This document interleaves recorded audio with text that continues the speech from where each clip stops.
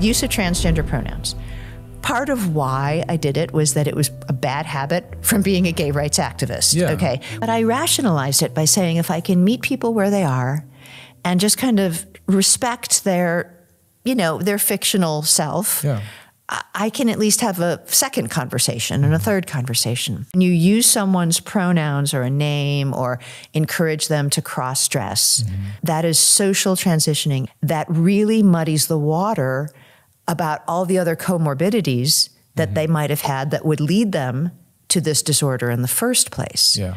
And so I make a distinction between the medical diagnosis of gender dysphoria and the social contagion of transgenderism. The people who are leading the conversation in being rational human beings who know what a logical equivalency is and isn't and don't want to be hoodwinked by idiots, all of those people are unbelievers. Right.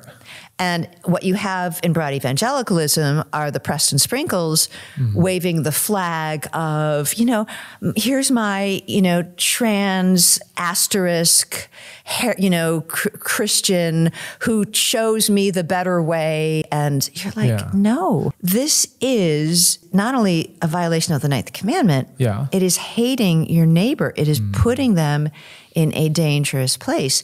Gender dysphoria its medical analog is anorexia. No one affirms your 14-year-old daughter's anorexic self-delusion. Yeah, you're right. You are really fat. Yeah. You don't say that to her. Nobody thinks that a sticker in a parade will solve her problems. Right. And so we have been hoodwinked, we in the evangelical church, to instead of leading the world and helping people be victorious and be emancipated from the world, the flesh, and the devil, as transgenderism and homosexuality are. Instead, we somehow think that making the church more gay and trans is going to help people out, and that's nuts. And so, but I wanted to mark it as repentance. So the Ref 21 article, like the book, marks it as repentance, not just, I've learned. Not just I've learned. I'm enlightened. That's cheap. Yeah. It's really, it does not give glory to God. And they're not mutually exclusive. You can say, I learned that I was in sin the way I was thinking and talking about these things. And if you're a good leader and you have your people's trust, when you say those things, all that's going to do is earn more trust.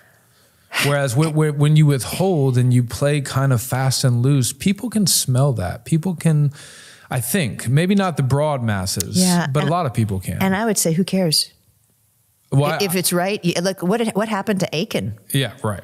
Yeah. Joshua came and said, give glory to God, and the death sentence had already been proclaimed. And then he repented and gave glory to God, and he was... Come what may, he was executed, right? So, I don't know. And I think we just have to get right back to the fact that you do it because it's obedience.